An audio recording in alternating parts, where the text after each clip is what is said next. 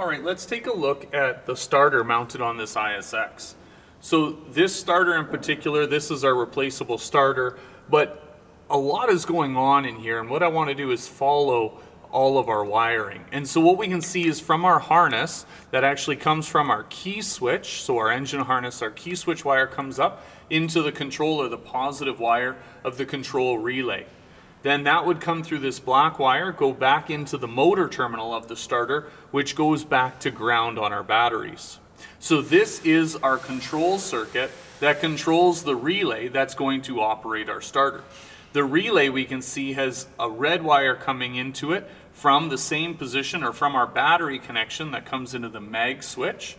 And then this white wire on the back side actually comes off of that and goes into our pull-in and hold-in terminal that's on our controller, our mag switch here, that'll operate our pull-in and hold-in coils inside the starter. So this large lead right here is our battery cable that's coming to the battery positive, and our motor terminal on the starter is going to our battery negative. So if we used our multimeter, we would be able to check for potential from the negative terminal right here, the motor terminal, to the positive terminal right here, and we should see the same potential as we see in our batteries.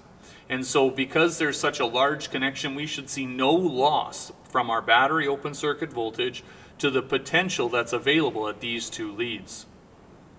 When this relay is operated, so the key switch turns to the start position, this relay is energized, the current flow is allowed to go through the load circuit of our relay into the control circuit of our starter mag switch.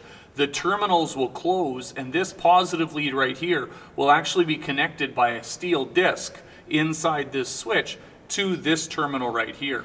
This terminal then comes into our starter, and it's going to go into our brushes, into our commutator bars, into the armature, as well as into the field windings. And remember that our starter is just really a large series circuit. I mean, there are different styles. There's shunt wounds and series parallel and series and parallel wound starters.